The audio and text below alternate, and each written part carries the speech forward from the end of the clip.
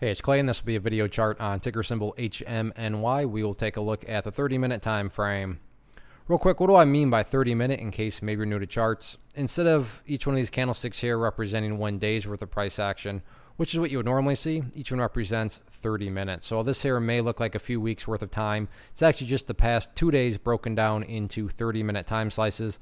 I like to do this time frame. I think it's a good job of telling the quote-unquote story of the price, and then makes mapping out levels of support and resistance a bit easier to see.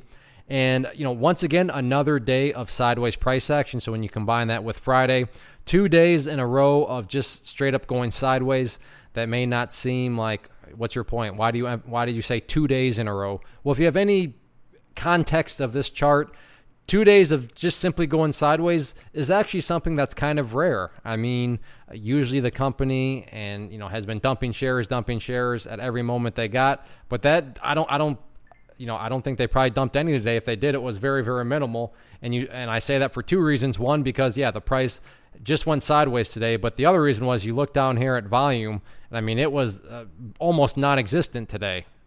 So what's my point in all this? My point is it's becoming more and more logical that maybe the price is getting ready for a bounce. Now, the million-dollar question, of course, if it does bounce, is the company or insiders or whoever just going to crush it back down, or are they actually going to let it breathe and try to garner some momentum? I mean, you would think that they were smart. They'd let it get some momentum, potentially get up above 10 cents and then crush it back down. But who knows? I mean, management, you got to kind of question a bunch of things with their choices. But regardless, from just strictly a trading perspective, with the volume drop off and it's still going sideways, it's becoming more and more logical to say, hey, maybe this is some sort of bottom. Now, the good news is volume dropped off, because that implies maybe the company is done or is chilling out. The bad news is, well, if there is going to be any sort of bounce, it's going to need some sort of volume. So it's kind of a catch-22 in some senses, where the price is going to have a hard time bouncing if there's not any volume there to actually push the price upwards. But even with a modest increase in volume, by no means am I saying it's got to have the amount of volume that it had a couple weeks ago. But some sort of decent increase in volume could potentially get this thing bouncing. So I think the chart's looking pretty solid. I think that there's some true potential here with the sideways price action and drop off in volume.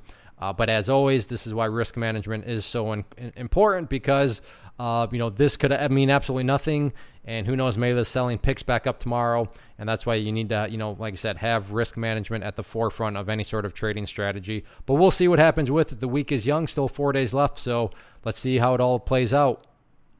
One of the biggest questions that I get is, hey Clay, how do you find the stocks that you trade? So what I've done is put together a free resource guide where I talk about the tools that I use to locate stocks that I find interesting and think may have potential. So if that sounds like something that could add value to you as a trader, then click on the image that is up on the screen right now, and I will email you the guide. The guide itself is very short and to the point, and best part, it's completely free.